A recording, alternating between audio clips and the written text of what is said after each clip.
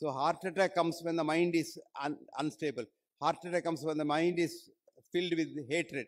Heart attack comes when the mind is not in peace. And heart attack comes when the mind is agitated. So keep your mind under control. Even with all the vessels blocked, you will still be healthy.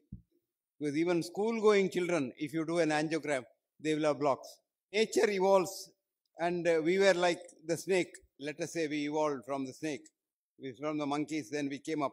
In the snake, there is no coronary circulation at all, so the snake doesn't get a heart attack. Why did nature give us a coronary circulation to give heart attack? Probably we needed it. So now we have a special circulation for the heart itself called coronary circulation. There are vessels. Now this is a big business for us. Now we can always, when you go somewhere and say chest, or you go for a complete checkup, they first make you run on a treadmill. That's called GTT.